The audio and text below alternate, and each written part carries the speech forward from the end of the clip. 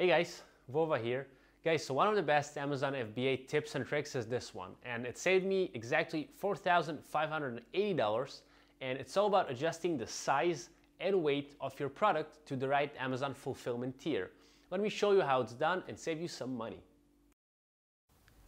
Well guys, after I finished the research for my 5th product on Amazon, and it took quite a while because product research is something that just takes quite a while on Amazon. But after everything was nailed and sort of right, I had to message different suppliers on Alibaba to find the right manufacturer for this product. And after I got the messages back, I saw an opportunity there. And what did I see?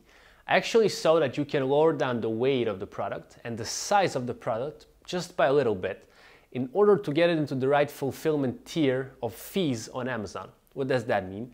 That means that as of right now, I'm able to save $1.52 per each sale, guys, because the product is placed in the right category of fees. And let me take you to my computer and show you exactly how I did it. Hey guys, welcome to my computer. And we're now on Amazon's fulfillment fees page. And as you know, for each sale you make on Amazon, you pay a fulfillment fee, which pays for the pick and pack of your order, the ship and handling, the customer service, and product returns, right? So the goal is obviously to pay less fees, right? So the best place to be is here, standard size small item. Now, what is a standard size small item? A small standard size item is any packed item that is 12 ounces or less, with its longest side of 15 inch or less, its shortest side 0.75 inch, which is just about 2 centimeters, guys, or less, and its median side 12 inch or less. So, say my camera would not fit this small standard size because definitely on its shortest side, it's more than 2 centimeters or 0.75 inch, right? Now, what happened to me was the following thing.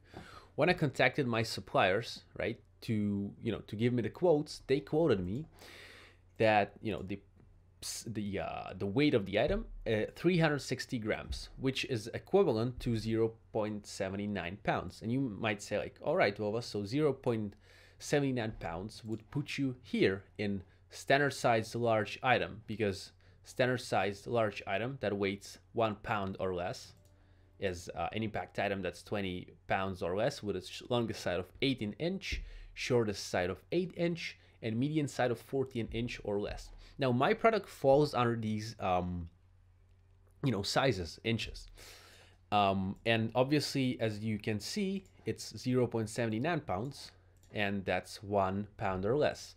But actually, if I were to go with this size and this weight, I would be placed here. But you're asking, like, why would you be placed in 1 pound to 2 pounds if your product actually weighs 0.79 pounds, right?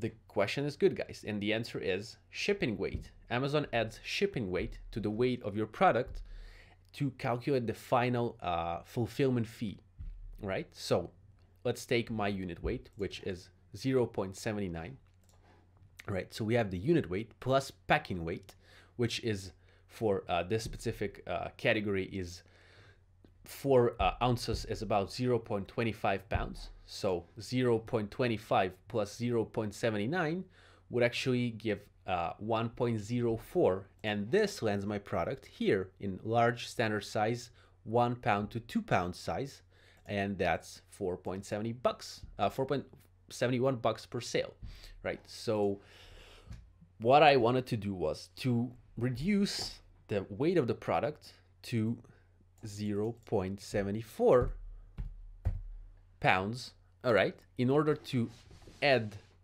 this 0.25 unit weight, packing weight, to my unit weight to get it to 0.99, right? That would place it here. 0.99 pounds is exactly the number you want to have, the maximum number. You obviously want to have it less to be in this standard size large 1 pound or less category. That's paying $3.90 per sale. Now, as you remember, it was this. So my product was actually about 360 grams, right? 360 grams. Now, what I had to do is I had to just lower 0.05 pounds But how do you do that? Like, you have your product, you have the packing, you have everything.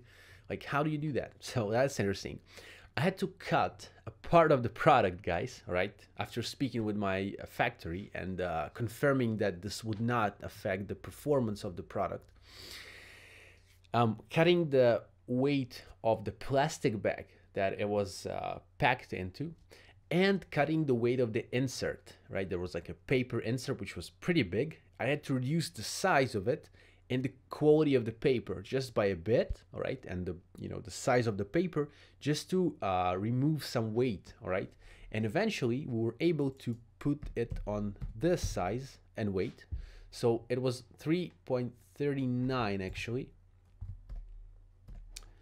right? And that's where my item was placed, 0.74 pounds, all right? And then we added this 0.25 pounds, and that yielded 0.99 pounds, which placed my item in a standard sized large item that weighs 1 pound or less, all right? And what did these give me? That means, so instead of paying 4.71, right, I was paying 3.19, right? So that's here, and that's $1.52 saved for each sale. We had 3,000 of this product, 3,000 units, and that's the final amount that we've saved per sale for these 3,000. Now, what would you do with $4,560, guys? You can do many things. You can buy more products. You can, you know, buy yourself a vacation. You can whatever, but it's a lot of money. So yeah, that's something to definitely think about. But how do they calculate that? So they have the Cubiscan. Cubiscan is a machine that actually calculates your product size and weight kind of thing. And it sucks.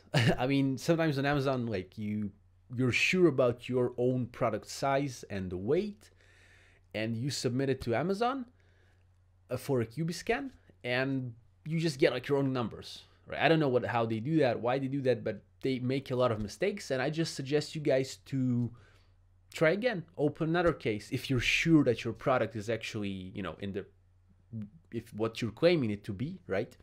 Then definitely ask them to check it again on this Cubiscan, right? Awesome, guys. So I hope you find this information valuable. And the next product that you're going to be launching, or the one you're tweaking right now, is going to be placed in the right fulfillment tier so you can save more money. Guys, if you like this video, please hit the thumbs up button and subscribe to my channel for more information like that. And I'm going to see you in my next video.